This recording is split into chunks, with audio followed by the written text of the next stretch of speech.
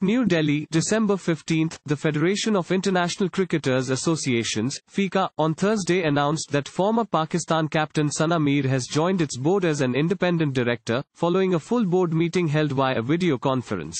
Sana, who is now a commentator, has extensive experience in cricket as a premier off-spinner and leader of the Pakistan women's team and is considered one of the greatest women cricketers to have emerged from the country. She has also held various ambassadorships and activist roles at not-for-profit organizations outside of cricket and holds degrees in mathematics, statistics and economics.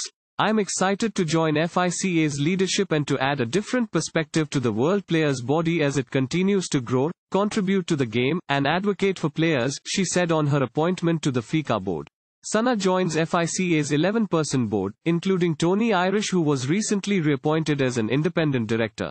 We are delighted to have someone of Sana's caliber join the FICA board and know she will be able to contribute enormously at this important time for all players around the world. It's a significant and positive step for us to have a voice from Pakistan around our board table, he said. Sana also joins former international cricketers Australia's Lisa Sthalekar, who is FICA president, and Ireland's Cecilia Joyce as other women in FICA's senior leadership. Sana's experience and continuing presence in the game will be a great asset to FICA and players around the world, and we welcome her to the board, said Lisa.